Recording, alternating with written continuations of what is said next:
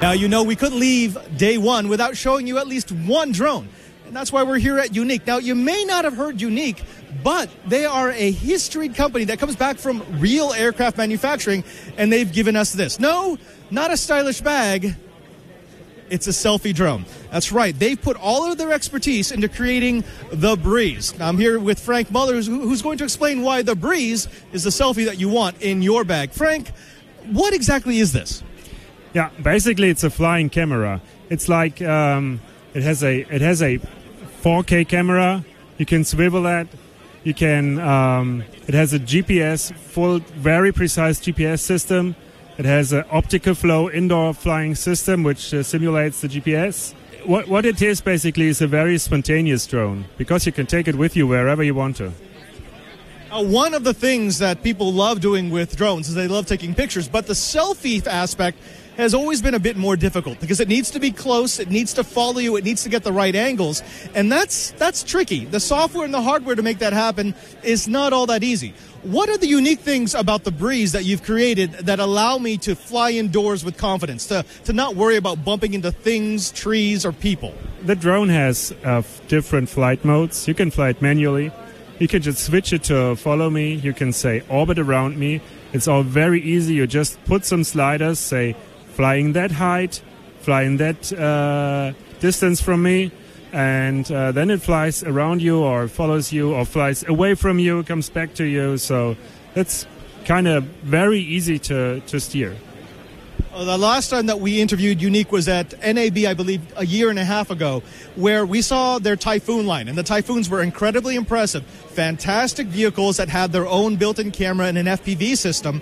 When they're flying something like the Breeze, is it really designed to be sort of a toss and release drone or something more for indoor cinematographers?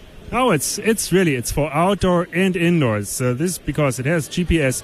You can fly. It's not for that epic shoots that you can do with the Typhoon H, but you can fly it up to 80 meters high and 100 meters away, and this is still a very great perspective. I mean, most houses are not bigger than 30 meters.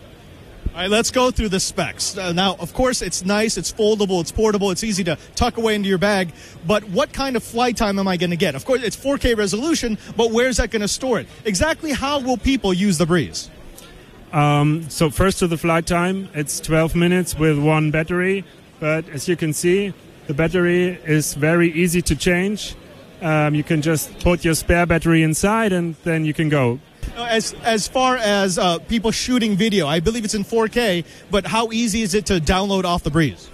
You have several possibilities. First of all, you see the live picture on your smartphone. Then you have a preview on your smartphone and you can say, download this to me. So that goes wireless. And if you want, you can also take just the USB connection here and put it directly to your laptop. All right, the big question will be pricing and availability. If people wanted to start taking 4K selfies, if they wanted a drone from a company that has designed the real thing, how much is it going to cost and when can they get it? It will be $4.99 and they can get it from next Monday. Fantastic. Now, if they wanted to find out more about the Breeze or more about any of the products from Unique, where should they go? Unique.com, several languages, a lot of information about all our products. Thank you very much for sharing your technology. And folks, if you're looking for a selfie drone, it's a Breeze.